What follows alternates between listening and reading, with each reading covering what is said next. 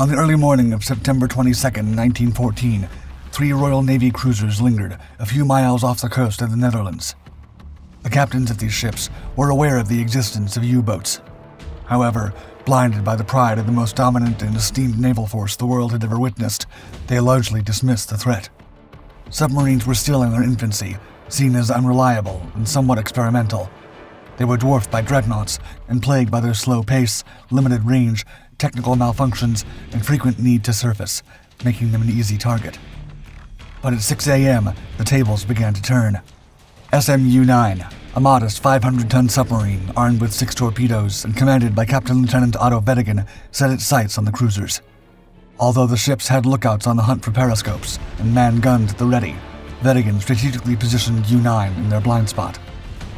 In 90 minutes, the threat of the U-boat became a challenger to centuries of tradition and pride and brought naval warfare into the new century. When World War I began on July 28, 1914, the 2 dominant global navies, the British Royal Navy and the German Imperial Navy, revolved around the dreadnought and super dreadnought battleships. Indeed, the escalating race to construct more dreadnoughts fueled tensions, leading to the conflict. At the onset, alongside these colossal ships, the Royal Navy boasted 74 submarines, while the Imperial Navy had 20 U-boats. Neither navy truly respected the potential of the enemy's submarines, or even their own. This dismissal was especially prevalent in the Royal Navy. For centuries, the British Royal Navy had placed its pride and power in massive surface vessels, a deeply rooted tradition. The idea of a compact, submerged vessel dealing devastating blows to these behemoths seemed absurd. Traditional naval warfare honored ships engaging in combat after a formal challenge. Submarine warfare shattered this gentlemanly understanding. Given the Royal Navy's historical supremacy at sea, they displayed a stark overconfidence. German submarines had not yet showcased their capabilities. That moment, however, was imminent. SMU-9, the foremost of her U-9 class, was an Imperial German Navy submarine commissioned in April 1910. With its pressurized hull, this cylindrical vessel enabled the submarine to dive beneath the waves. The emergence of submarines as formidable warships necessitated novel crew accommodations and spatial arrangements.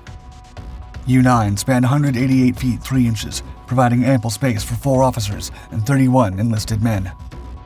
On the surface, her paraffin engines emitted a noticeable trail of smoke and sparks, propelling her at a mere 14 knots. Submerged, however, she achieved speeds of just 8 knots. To fulfill her primary mission of sinking enemy vessels, the U-boat had 4 20-inch torpedo tubes, 2 in the bow and 2 astern, and housed 6 torpedoes. On July 16, 1914, mere days before the war's outbreak, U-9's crew achieved a groundbreaking feat, reloading her torpedo tubes while submerged, a first in naval history. Upon the war's commencement, Kapitänleutnant Otto Weddigen assumed U-9's helm. Soon after, he and his crew ventured into the English Channel, scouting for adversarial ships. In the war's opening month, German U-boats floundered, inflicting negligible harm. Yet on September 5th, U-boat SMU-21 changed the game, sinking HMS Pathfinder using a self-propelled torpedo. This success invigorated Captain Weddigen. He was resolved to be next in line. By mid-September, the submarine prowled mere miles from the Dutch coast, vigilantly scouring the horizon for potential targets. At that same time, 3 Royal Navy Cressy-class armored cruisers patrolled the North Sea between England and the Netherlands to keep the Germans from entering the English Channel from the east. This particular squadron was made up of armored cruisers HMS Cressy, HMS Aboukir, and HMS Hogue. Surprisingly, though only 14 years into their service, these vessels had been engineered around the turn of the century. By now, their designs were seen as outdated and the machinery temperamental. Consequently, their crews largely consisted of reserve sailors on part-time duty and enthusiastic yet inexperienced naval college cadets. The setup didn't escape scrutiny. Several military stalwarts, including Winston Churchill, the First Lord of the Admiralty, voiced concerns over the squadron's evident vulnerability. The reservations were so pronounced that the fleet earned the nickname the Live Bait Squadron. Despite the prevailing reservations, Vice Admiral Sir Doveton Sturdy, recognizing their limitations but perhaps seeing some strategic value, insisted they remain in active service until the more modern Arethusa-class cruisers were launched. Thus, Against many odds, the live bait squadron remained vigilant. In the early hours of September 22, 1914, the three British armored light cruisers were sailing almost 2 miles away from each other. With their designated leader absent, the helm of leadership was handed to Captain John Drummond, stationed aboard Aboukir. Sharing the sentiment of many of his peers in the Royal Navy, he viewed German U-boats as more of a nuisance than a genuine threat. Riding straight through the North Sea, the ships did not zigzag, as they believed that the turbulent seas a few hours earlier must have also been too rough for submarines. This would prove a fatal miscalculation. When Kapitänleutnant Otto Weddigen noticed them, he found the opportunity and victims he'd been hunting for. And at 6:30 a.m., a quiet beast struck from below. The first of U-9's torpedoes tore right into Aboukir. Initially, Drummond assumed that they'd hit a mine and signaled the rest of the squadron, asking for help. When the ship shook from a massive explosion moments later, likely from right below the magazine, he ordered the other 2 vessels to leave, as he feared the attack had come from a U-boat.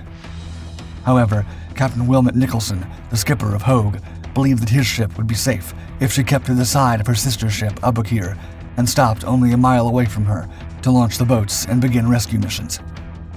As Hogue carefully steamed to pick up survivors, and as Aboukir sank rapidly beneath the waves, Captain Weddigen fired his torpedoes once again, this time from only 300 yards away. When U-9's bows rose out of the water, the outdated guns aboard Hogue were fired on her without scoring any hits. Soon, Cressy, the third of the live bait squadron ships, also arrived to help the survivors of her fallen sisters. However, Captain Weddigen had repositioned his boat. When the German U-boat's periscope was spotted, the skipper aboard Cressy ordered his ship to make full speed in order to ram U-9. At 7:20 a.m., Weddigen fired 2 torpedoes at her. One missed, and the other did not cause serious damage. Closing even nearer, 10 minutes later, at 7:30 a.m., Weddigen fired his 6th and last torpedo into Cressy successfully.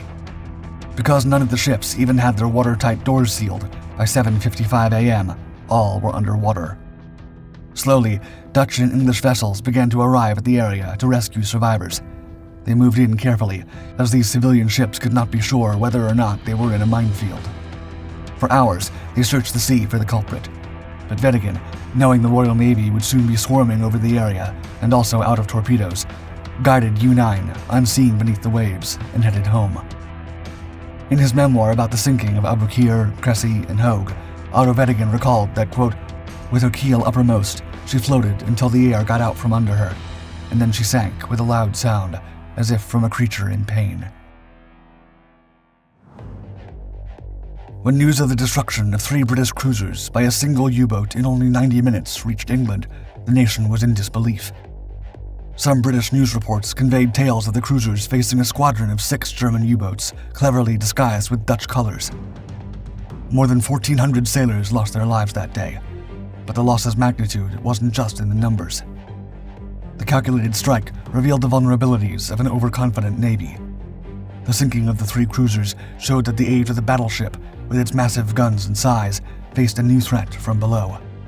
Naval warfare had changed forever. This event also sent a clear message to other naval powers.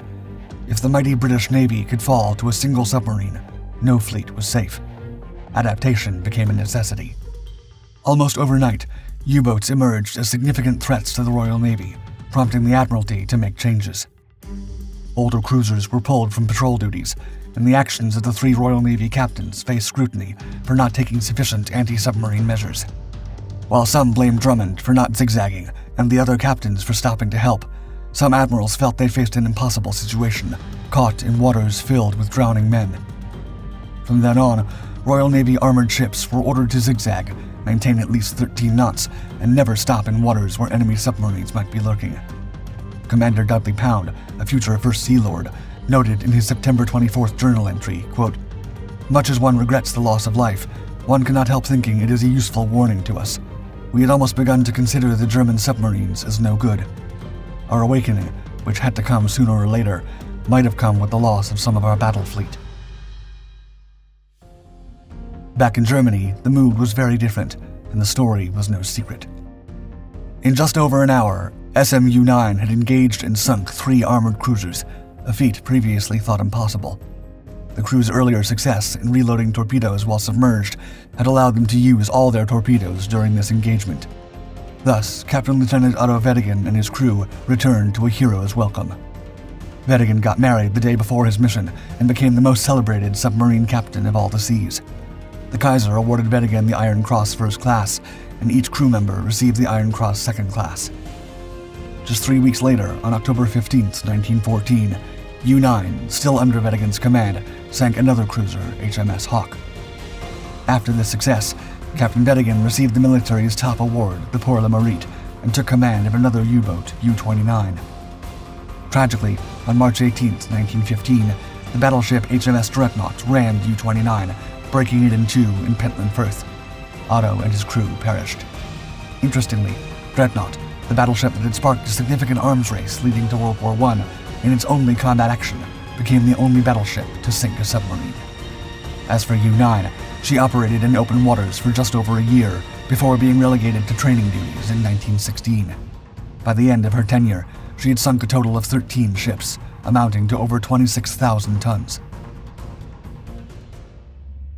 Germany constructed about 360 U-boats during World War I, but it remains unknown how many actually fought. Boats of the type are credited with sinking over 5,000 ships during the conflict, including both military and merchant vessels, amassing a tonnage of 13 million tons. The unrestricted German submarine warfare campaign, particularly the operations in 1917, severely disrupted the Allies' shipping lanes. This blockade threatened to starve the United Kingdom, which relied heavily on importation, and forced top war planners to come up with countermeasures. This wild streak of terror, where U-boats targeted all kinds of ships without warning, was also one of the factors that led to the United States entering the war on the side of the Allies. Of the U-boats built, Germany lost 178 of them due to various reasons, including combat with enemy ships, mines, mechanical failures, and accidents. When the November 1918 armistice ended World War I, most of the old Imperial German Navy was scuttled. The subsequent Treaty of Versailles of 1919 only further limited the surface navy of Germany. To compensate, in the coming years, Germany's new navy, the Kriegsmarine, built the largest submarine fleet going into World War II. This type of submarine would become a major component of the vicious Battle of the Atlantic. British Prime Minister Winston Churchill, who witnessed firsthand the destructive consequences of submarine warfare, later wrote, quote, "The only thing that really frightened me during the war was the U-boat peril.